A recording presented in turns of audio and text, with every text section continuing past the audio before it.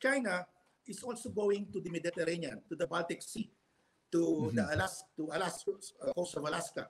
And they also conduct freedom of navigation operation. Nako. So outside of the South China Sea, China behaves like US. They conduct naval drills. Kaya sabi nga ng US, bakit when you come to our EEZ, you conduct naval drills? If we go to your EEZ, ayaw ninyo. China cannot hold on for long. It's the only country doing that now.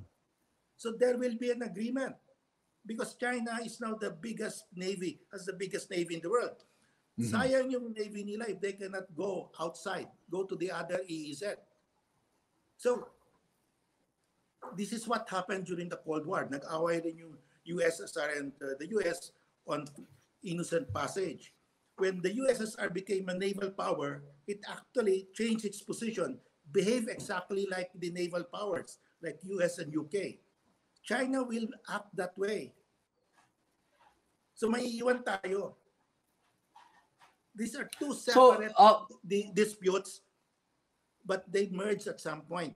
But if we don't watch out, maiiwan tayo dito. Mag-a-agree yung dalawa.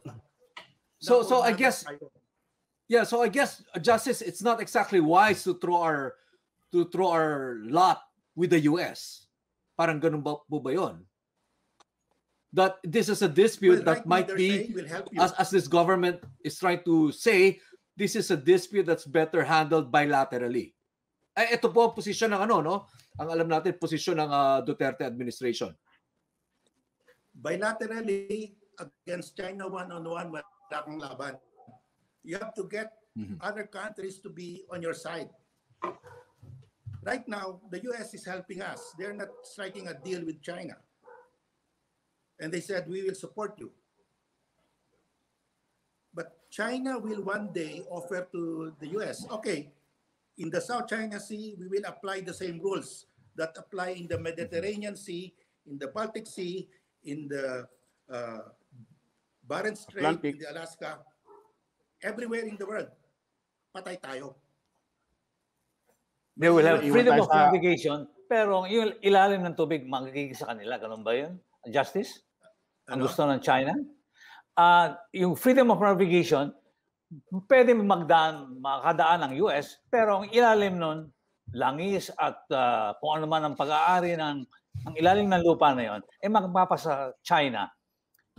Talo tayo sa ganung arrangement yun. Hindi po ba? Well, parang ang sinasabi ni Justice ata Spanish-American War. Parang yung nangyari sa Spanish-American War. Laglag ang Pilipinas. China should comply with the ruling. So happy tayo because the ruling says yung langis atin, yung isda atin. Pero pag interest lang talaga ng US concern nila, freedom of navigation lang, naval drills lang. Pag sinabi ng China, ibibigay namin yan sa US, paano tayo? Yari tayo. We have to be careful with our alliance with the US. Right now, they are supporting us. But lahat ito, US, Japan, UK, Australia, France, they support us entirely, the award. So we should handle this carefully because China can just change it. Ngayon, ayaw lang ng China ibigay ayaw lang ng China sabihin sa US, sige, may freedom of navigation kayo, you can have naval drills in the high seas and EEZs. But yung langis at isda, kami bahala dyan. Mabuti, hindi pa sinasabi ng China yan. Pag sinabi yan, patay tayo.